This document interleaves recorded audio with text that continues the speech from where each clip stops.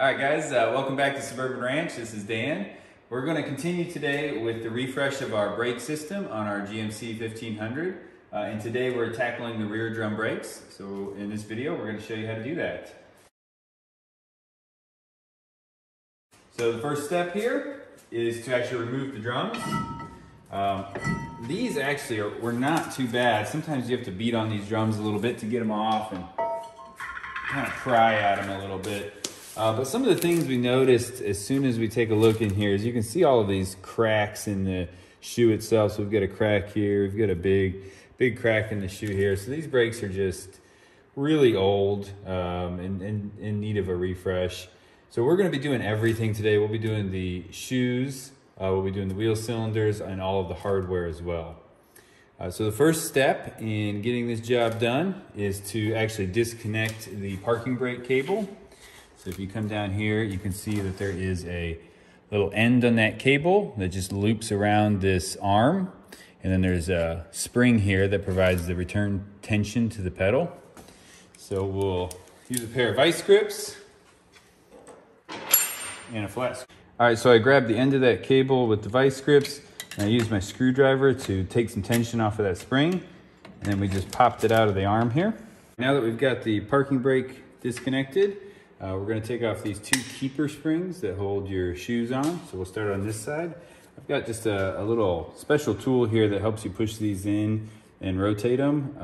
But obviously you can do this with just a pair of pliers as well.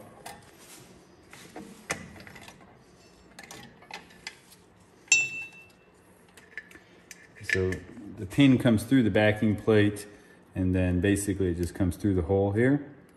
And then you make a 90-degree turn, and that's how it's held together. Do the same on this side.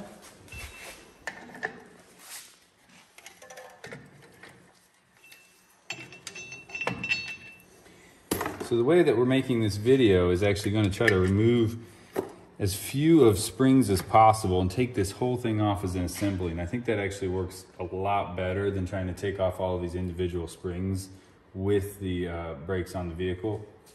So now that we've got those two keepers on, our shoes are pretty loose. And so what we can do down here is just kind of pry them out and over this piece on the bottom that they both rest in. And that will allow you to take off this bottom spring really easily, just with your hands. So you've got now the bottom spring off. We've got the two keeper springs off. Now the entire brake system here should come off as an assembly. So we'll just kind of pull this out and just kind of wiggle the whole system out here.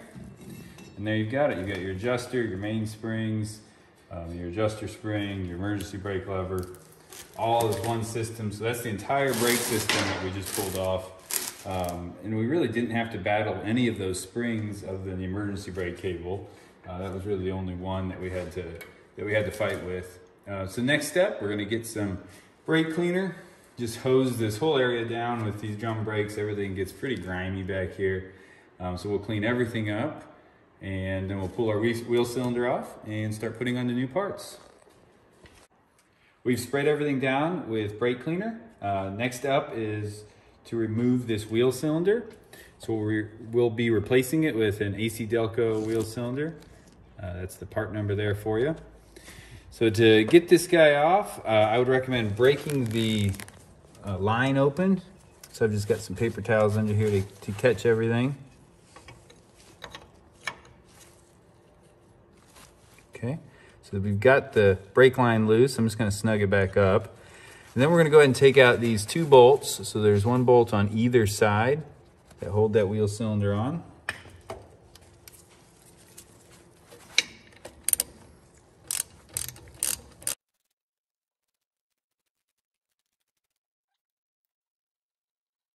And there's the second bolt. So our wheel cylinder should be loose. We got just a little bit of tension from the brake line.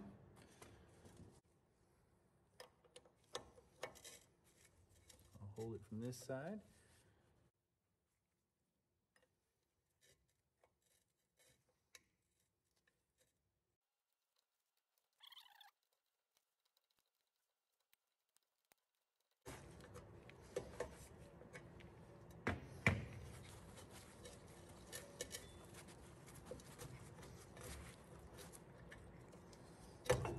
hold my finger over the end of that. So we've got our old wheel cylinder out. And our new wheel cylinder here. And we'll go ahead and just get this brake line started in the new wheel cylinder.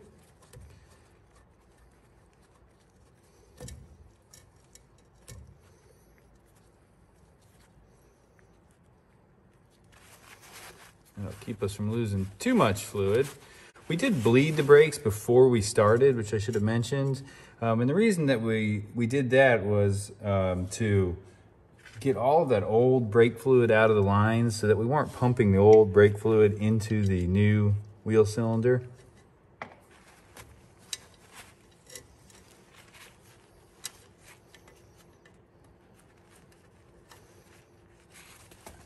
Get our two little bolts started here.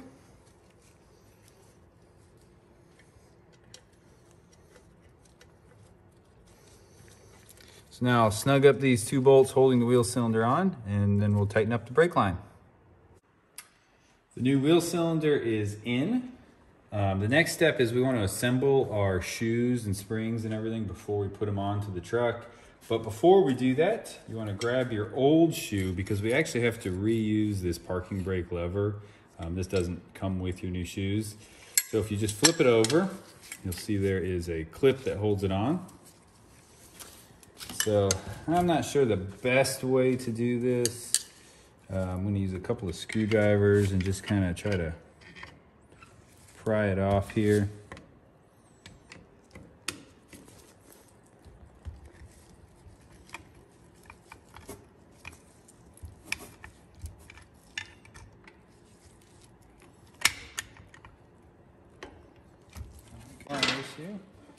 It should come off. Looks like I've got it opened enough.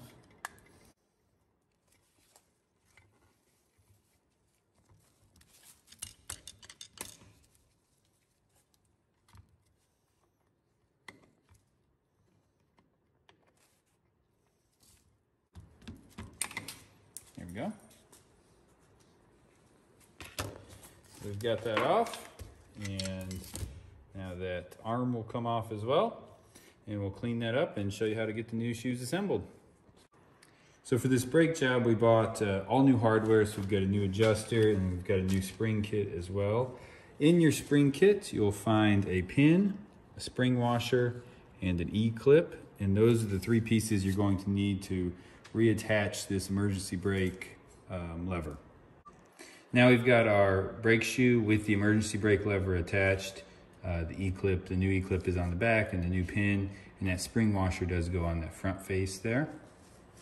Next up, we will put our mainspring on, so it just goes into the hole there, and then in that same hole on the other shoe.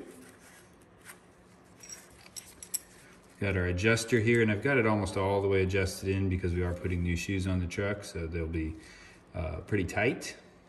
And so to put this in, we'll just put it in the notch on the front shoe there. Same notch on the rear shoe. And we'll just kind of position the two together there. Next up is the adjuster spring. So that'll go in the bottom hole down here. And then we've got our adjuster. Spring hooks there. Our shoes came with this roll pin already installed, but the kit did come with a new roll pin as well. So if your shoes don't, you'll have to install that roll pin. And you'll just drop the adjuster over that roll pin and just stretch this spring back and slide the adjuster back behind. And that is ready to go on the truck now. Before we put our brake shoe assembly back on the truck, we're just going to lube some of the metal to metal touch areas. So you've got 3 points on each of these backing discs that you want to lube, or really 6 points. So 3 on the front and then 3 on the back. So we'll just take a little bit of this and put it on each of those points. So here's the new shoe assembly ready to go back on the truck. We've got our grease applied at all those points. So we will just thread it down around the axle here.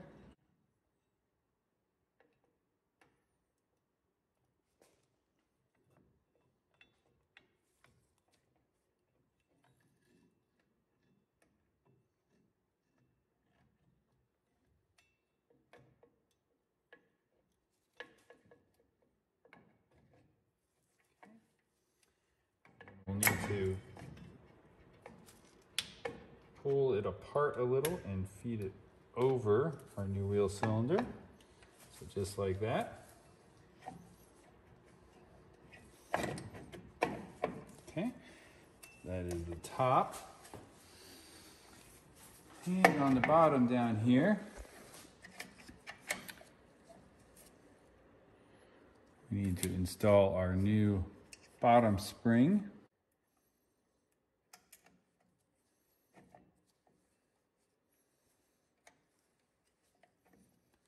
Just going to bring that shoe nice and close here.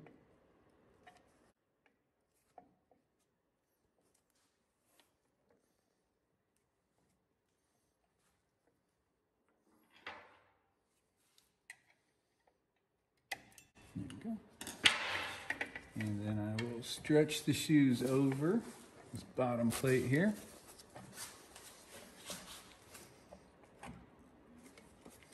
There we go.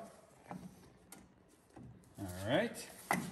So next up, we'll run our pins that come through the backing plate and put our front compression springs on that hold the shoes onto the backing plate. I've pushed the new pin through the backing plate and through our shoe. These springs go with the small size side facing the shoe. So we'll feed that into our tool like that.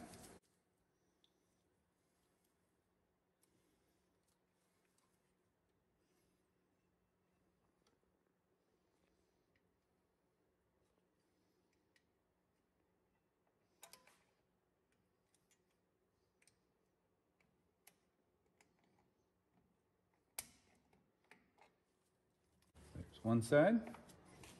So we have both of the compression springs now on the front of the shoes. Next up, this bottom spring that we had installed, we want to roll that back so that it rides just right under that curved piece there. And then the last step is to connect our emergency brake. So we've got our parking brake reconnected. Next up, test fit our new drum.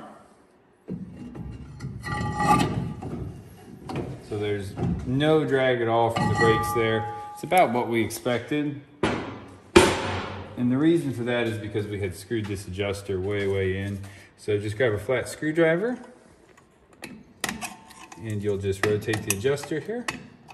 And you'll keep extending that adjuster. You want to have just a little bit of drag as you rotate that drum. We've threaded the adjuster out, so we have good contact between the drums and the shoes.